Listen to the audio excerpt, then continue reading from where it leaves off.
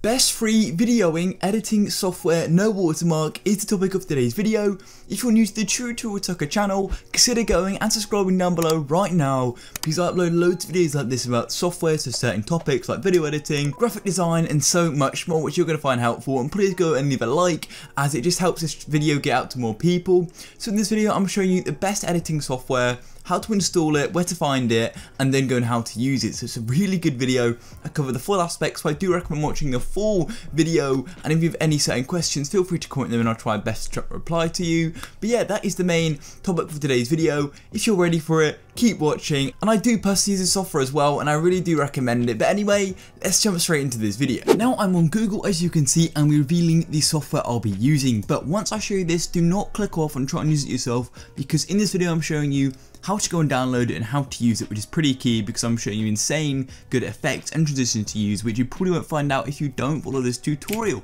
So the software I'm using is called DaVinci Resolve. Now there is a paid and a free version. As you can see here, DaVinci Resolve 16 is one we want. Click on it there and we're now on the website. Now, as you can see, it tells us a load of information about the software and about how good it is, you know, all the cuts, edits, fusion, colors, flash. There's so much to it and it's so good. So all we're going to do is click on download like so. And as you can see, you've got these two options here. And you want to go for this one. This one you do actually have to pay for. The DaVinci Resolve 16 is absolutely free and it's insanely good. So all we want to do is click Windows, and then you've got to fill in your information here. And then you've got to do is click register and download. Once you downloaded it, go and install it, and then I'll catch you once you've gone and done that and we're in the software. DaVinci Resolve 16, and this is the first page you're going to get once you first open it up. So as you can see, you've just got the Untitled project here, because I've already just tested it out quickly, but you currently have nothing here. So all you want to do is come down here and click new project. As you can see, now you want to enter a name, so I'm going to quickly put in YouTube, just so I know it's for a YouTube video, and I'm obviously editing YouTube video. Then go and click create. And now we're going to be loading up the whole software and essentially what we're going to want. And now it's come on to the wrong one. But here we go. We're now here. So as you can see, it's quite a lot to take in, and I'm going to quickly break it down all for you. So down here is just the different pages, I guess, of the software. So you've got the media, cut, which are currently in, edit, fusion, color, fairlight, deliver. So in media, it's going to show up all our media. In cut is where we can start cutting the video up, which is really useful actually. And in edit, we can have a bigger timeline, and it essentially allows you to add more tracks and other stuff like that. Now fusion, basically it's more of the page where you can add more other stuff, and I'm semi unsure of fusion, but you shouldn't need to use it essentially. Color is where you can adjust sort of like the color of the video. I'll give an example, but if you can say, you can just drag it around to if you want to change the color or just add a bit of shade to it. And fairlight is just music, and deliver is where you want to save the video, which is commonly known as rendering. And you can add it to a queue if you want, or you can change settings here. So yeah, it's really simple. So the first thing you want to do is come to cut. Now I'm going to show you how to edit this video using different types of clips. So I've got one where it's just me talking, but we've also got a gameplay video, because I know everyone likes editing different stuff, so I want to make sure this video sort of suits everybody. So all you want to do is find your media in another in a finder. So as you can see here, I've just got my media, which is here, my finder. So I'm going to quickly find the video I want to drag in, which is in here. So or you can find it in the media tab here, but I personally prefer to just drag it in from my File Explorer. So I've got the clip here, simply going to drag it in. It's going to show it there and then drop it, and now it's going to have this. So the clip's different frame rates in the current project setting. So this is currently set to 30 FPS, and I film my videos in 60, so it's going to put it down to 30. So yeah, it's up to you what FPS you have. It's pretty much, it's smoother at 60, but if you have a slower PC, then I'd recommend going for the 30 FPS option. It's a lot easier. So anyway, now here we've got the software, and to move through the clip, I recommend using this one here, and the blue line is the whole video, so I can spin through like that, and hopefully you can hear the video. I should be able to edit it so you hear it. So anyway, let's get straight into clipping this video up. So essentially, this is where the video will start, where I start speaking here. So I want to move along to where I actually start speaking, because otherwise it's not gonna show. The video is gonna clip where I'm just holding it, and I want it to start where I start speaking, just like a normal video of mine, right? So all you want to do is find where it starts here, and then you want to go and do control and then /boosh, and as you can see we've now got that cut, and if we click on them they're now separate videos. So now I can come in here and delete it by pressing delete, and now it puts it to the start of the video, which is super awesome. So now when I first play the video I start speaking, which is obviously really good, and then I want to do that for the end as well. So I'm going to drag this all the way to the end and find where I stop speaking. If I can quickly drag it there. Let's continue editing. Like that. So just about here. This makes it kind of wild. You've got to get used to just, you know, dragging the cursor around. Like, it's different if you're new to editing. And then go and do control / again, boosh. And I want to delete that bit there, pressing delete. And del is just delete on the keyboard, if I didn't say that before. So you can drag it like that, but I prefer doing this, it just goes faster through the project. So now we've got this, I've actually got other gaps in the video as well. So it might be a bit further on, so I use this one. So let's move through to, so here's a gap. Out to see how overall the user. So that's a gap where I wasn't speaking because there's no volume there. But here's a major one which I kind of did purposely for this video. So all I'm going to do is simply do control / again and clip it, boosh, and then scroll along to where I start speaking again and do it again. And now we've clipped that up, we can click delete, and then they magnetically go together, which is why it's so easy and so fast to edit with this. And now it just flows straight on, so I'll play it for you. Overall, the usability of it is, and how easy to use. Boosh, and then it's so easy.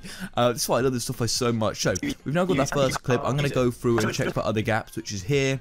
So I'm going to quickly do this, and as you get used to the software, you'll get a lot faster at completing it. And we'll do it again, press delete. And we're making good progress. So I think that is the main stops I made in the video, and as you can see, it actually shows it here, which is useful. So now I want to go and add a transition to the gap, basically. So as you can see, we can go along here, and it's going to magnetically jump in, which is so helpful. And then to find transitions, you click on the transitions tab, and it already lists them. There are titles, effects, and we'll try these out in a minute. But I want to quickly put in a transition here. So all I'm going to go for is scroll down just like this, and we can go and have a look. So I think I want something which is sort of like a movement, so I'm going to go for a push actually. So drag that in here, and then you put it over at the gap, because you could have it there but you want it in the gap. So now it's loaded it in, and as you can see, if we go back a bit, we can watch it go. And how easy to. And that did take quite a while, and I want that to be a bit short, so all I want to do is grab it, and you'll have this your cursor change to this, and then you can drag it to make it shorter, so how many seconds you want. So I want it pretty short, just like that, and then we can move back and we can see if we prefer it like that. And how easy. So that's perfect for me. And now what I think is really cool to have is actually go and add in like a swoosh sound effect, or a whoosh.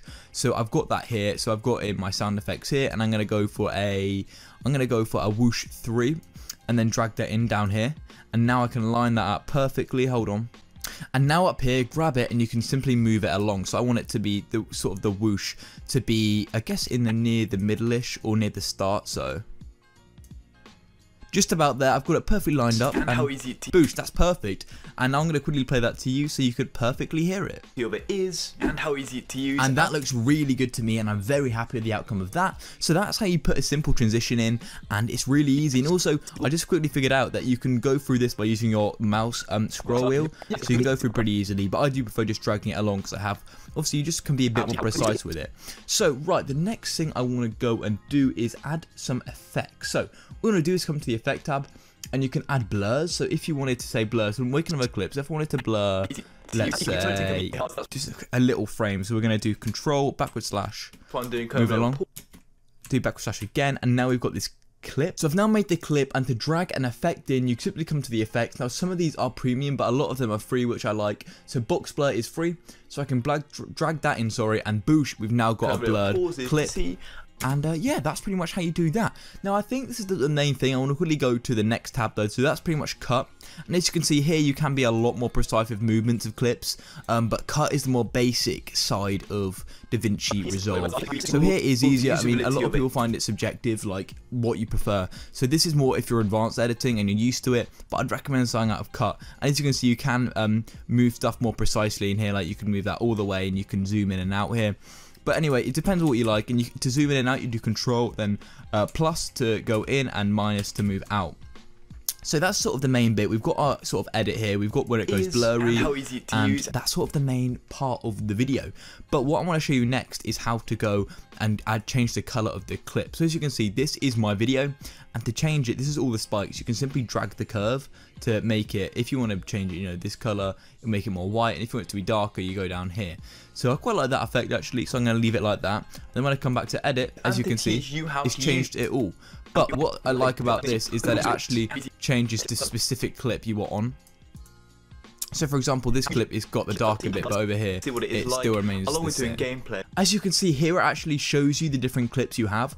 So what I did edit, I edited this one, and if I want to make it lighter, I can do that. And if you want to do any specific, you can just simply move it like that. Super easy. So I want that to be pretty much normal, so I'll drag it back to where it was. So now you've done this, to go and render it, you click on deliver. And now you can go and render it out by simply going render settings. You can go for custom or like 1080p for YouTube, which I really recommend these settings. So I'm going to go for YouTube test.